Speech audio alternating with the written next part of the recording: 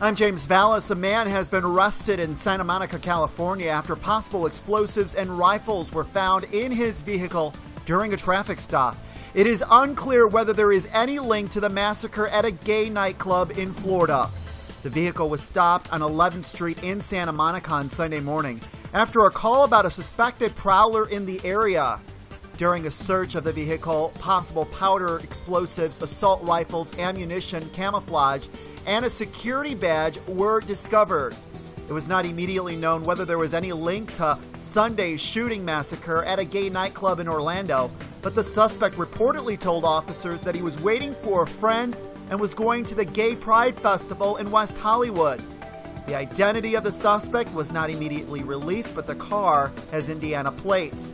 Other details were not immediately available, but authorities are expected to hold a press conference later on Sunday morning to provide more details.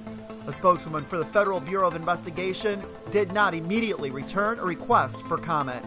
We're continuing to monitor the very latest out of Los Angeles and Orlando. Stay with BNOnews.com for continuing coverage and follow us on Twitter for updates throughout the day at BNO News.